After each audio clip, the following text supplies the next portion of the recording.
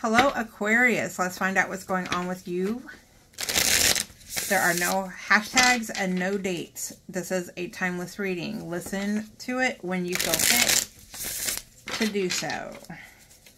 If you're interested in personal readings, jewelry that I make, mainly bracelets, crystals, spiritual coaching, and tarot classes, the link is right here and also in my bio. Spirit, what message do you have for Aquarius?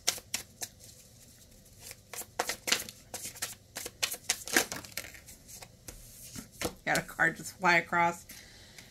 We have the Page of Cups, and we also have the Nine of Cups that came out sideways. It flew across the desk.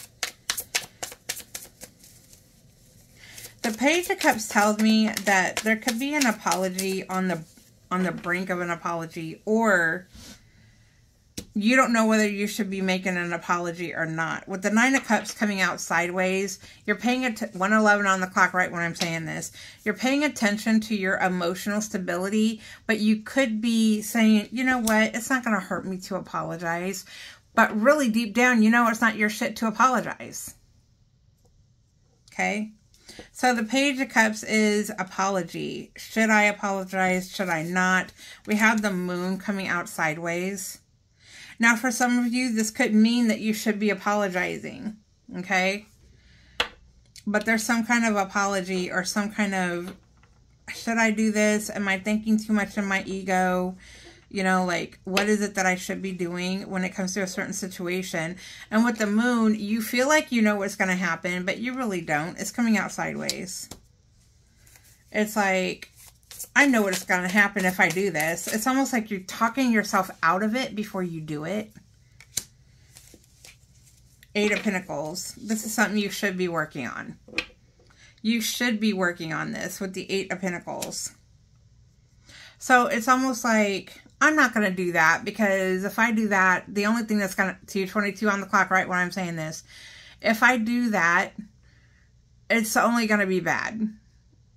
You're trying to give yourself excuses as to why you're not doing something. The fact of the matter is, not doing it doesn't make you feel good. And is it for your greater good? Is it really for your greater good? Like, be honest with yourself. This is the part that you have to work on. I'm not here to tell you to do it, and I'm not here to tell you not to do it. I am here to tell you that what you should be working on is look at both sides, weigh them out. Look at the self-accountability. Does it serve your greater good for you to do it? Does it serve your greater good to not do it? Really weigh both sides and be honest with yourself. We have the Three of Wands. You waiting to see what the universe is going to tell you. It's like the universe is going to tell me what I need to know. But you have to open up your mind for that. You have to open up your mind for that. We have the Ace of Cups on the bottom deck energy. So you have the opportunity to follow your heart in something, but you're kind of trying to talk yourself out of it. It's almost like you're trying to talk yourself out of it. If I apologize, then they're not going to accept my apology. Are you sure? If I don't apologize, then, you know, I'm going to go on to greater things. I don't need them in my life. Okay? 4:14 on the clock, right when I said that. Remember, I was talking about you having to face yourself. You know, 4:14 is a facing yourself type of number.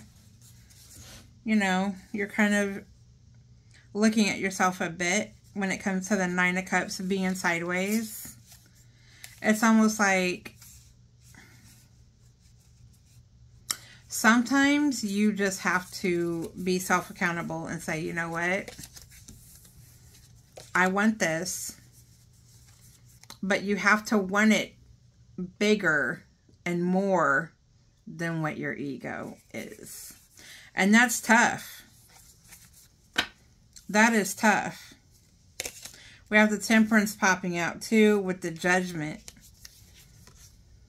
So you have an opportunity to balance things out. You have an opportunity to make things right.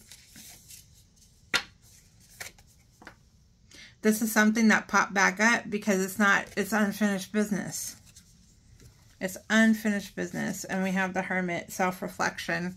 Yeah, there you go, Aquarius. I'm sending you so much love, light, healing, and protection. Have a great week, and I will talk to you soon. Bye.